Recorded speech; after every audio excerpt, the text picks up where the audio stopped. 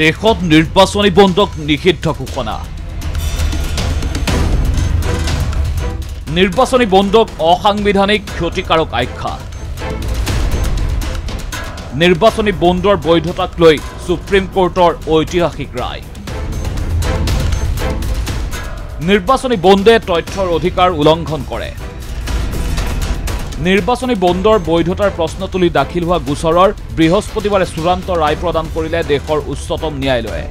মুখ্য ন্যায়াধীশ DY চন্দ্ৰচূড়ৰ নেতৃত্বত গঠিত 5জনীয়া সাংবিধানিক বিচাৰপীঠে বৃহস্পতিবাৰে এই গোচৰটোৰ সন্দৰ্ভত দিলে গুৰুত্বপূৰ্ণ ৰায় The electoral bond scheme comprehensively struck it down, and all the provisions that were made to bring it into effect in the Income Tax Act, in the Companies Act, etc., everything has been struck down. The Supreme Court's view was, which is fundamentally they agreed with our submissions, that this is public information is essential for the functioning of our democracy, and therefore the public has a right to know who is funding their political parties. দেশত অবিলম্বে নিৰ্বাচনী বন্ধ বন্ধ কৰাৰ নিৰ্দেশ সৰ্বোচ্চ ন্যায়ালয়ৰ নিৰ্বাচনী বন্ধ সংক্ৰান্তীয় তথ্য নিৰ্বাচন আয়োগক জমা দিবলৈ SBIক নিৰ্দেশ নিৰ্বাচন আয়োগৰ ৱেবছাইটত উল্লেখ থাকিব লাগিব নিৰ্বাচনী বন্ধৰ তথ্য বৃহস্পতিবাৰে মুখ্য ন্যায়াধীশ DY চন্দ্ৰচূড় সহ ন্যায়াধীশ সঞ্জীৱ খান্না BR গাভাই JB পাৰ্ডিৱালা আৰু মনোজ মিশ্ৰৰ দ্বাৰা গঠিত সাংবিধানিক বিচাৰপীঠৰ নিৰ্বাচনী বন্ধ ব্যৱস্থাক কুইট প্ৰ কো আখ্যা ৰাজহুৱা হ'ব ৰাজনৈতিক দলক ধন দিউতা দাতাৰ নাম গোপন হৈ নাথাকিব ব্যক্তি কৰ্পোৰেট গোষ্ঠীৰ সম্পূৰ্ণ পৰিচয় কংগ্ৰেছ নেতা ৰাহুল গান্ধীৰ সৰ্বোচ্চ ন্যায়ালয়ৰ ৰায়ৰ পিছত প্ৰতিক্ৰিয়া নৰেন্দ্ৰ মোদীৰ দুৰ্নীতিৰ অন্য এক প্ৰমাণ আখ্যা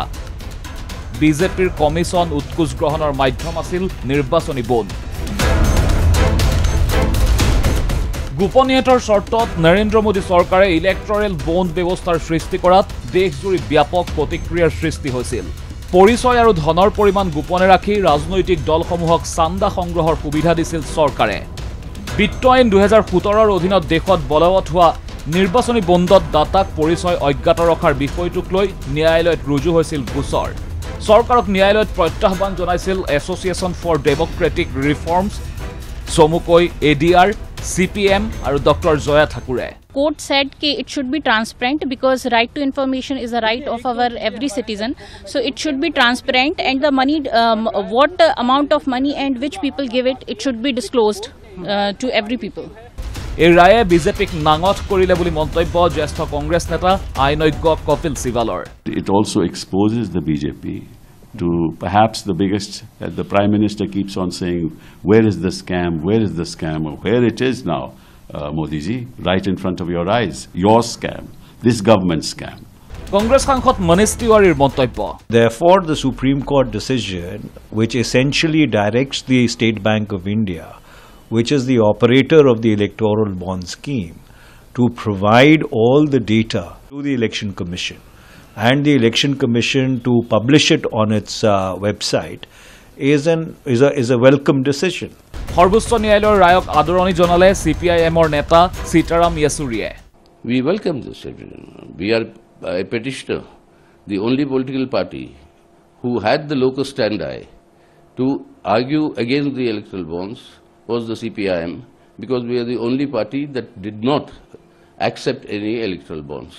কংগ্ৰেছ নেতা ৰন্দীপ সূৰ্যেৱালাই ন্যায়ালয়ৰ এই ৰায়ক ঐতিহাসিক আখ্যা দি বিজেপিৰ কোলাধন বগা কৰাৰ আঁচনিক ধূলিসাৎ কৰা বুলি মন্তব্য কৰিলে सुप्रीम कोर्ट ने एक ऐतिहासिक निर्णय दिया है और भारतीय जनता पार्टी की ब्लैक मनी कन्वर्शन स्कीम यानी इलेक्टोरल बॉन्ड स्कीम को खारिज कर दिया इलेक्टोरल बॉन्ड स्कीम काले धन को सफेद करने का गोरख धंधा है দেশত এই ৰায়ে পৰিৱৰ্তনৰ ঢৌ আনিব বুলি আখ্যা কৰ্ণাটকৰ উপমুখ্যমন্ত্ৰী DK শিৱকুমাৰৰ I think we fully salute them for their brave decision. I think country needs a shape of change. BJP বিৰোধী ৰাজনৈতিক দলসমূহে কৈছে এই ৰায়ে দেশৰ জনসাধাৰণক আশাৰ পোহৰ দেখুৱাব নিউজ ডেস্ক DY365